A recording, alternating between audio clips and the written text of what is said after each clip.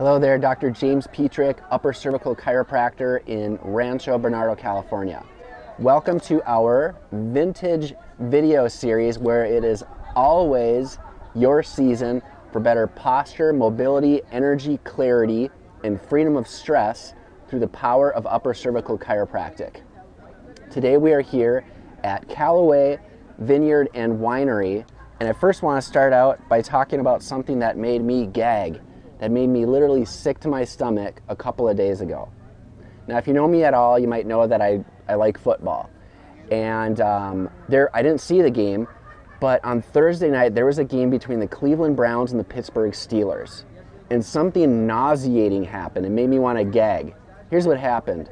The defensive lineman for the Cleveland Browns, pictured in the orange helmet, sacked the quarterback. That wasn't enough. He proceeded to pull his helmet off, and you can see there the direction he's pulling it up and of course back and from the left to the right across your screen here, how much strain and pressure that must be putting on his neck. It doesn't take an upper cervical chiropractor to realize that. Well, that wasn't enough, apparently.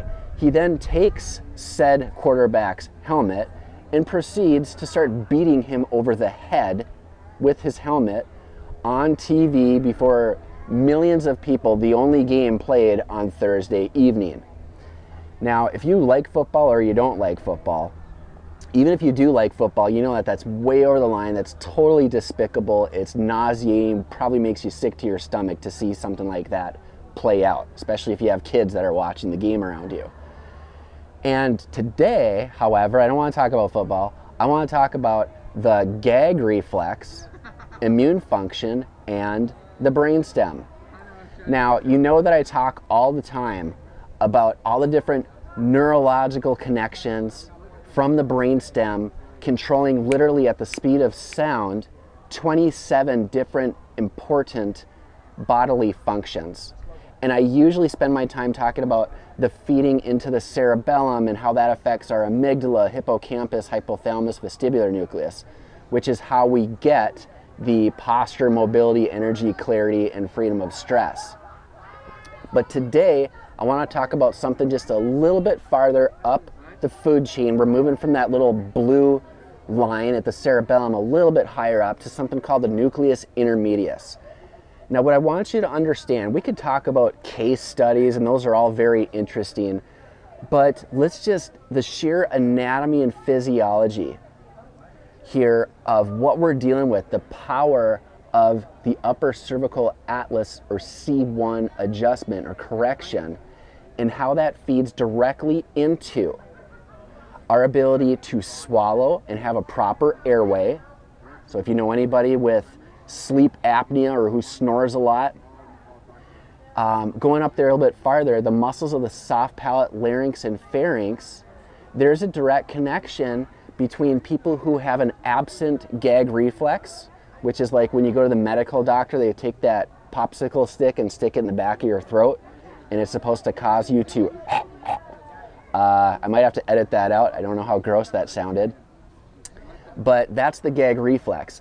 So if that is absent at all, because you should have a healthy gag reflex, it's important for your survival, to prevent choking, then there's a direct correlation between a poor gag reflex and lack of normal immune function. Check this out in the upper left. There's another relay station, the nucleus tractus solitarius, going directly into our macrophage level and our white blood cells and kind of how these things are coordinated and how they work. But simply know, there's not going to be a quiz on all these big words on Friday, but simply know that if you know anybody who has poor immune function and a sleeping problem, they snore a lot, or poor immune function and lack of a normal gag reflex, right? Don't cause an accident or anything, but just do a little test even on yourself. You should have a type of a response if you temporarily compress the back of your tongue. Simply know that there is a profound connection with the brainstem, normal function of the brainstem, which here, of course, all we're doing is one thing, and one thing very well: freeing up the nerve interference at the brainstem level, stimulating the nerves to heal from the top all the way into the bottom. Thanks for watching our vintage video series today.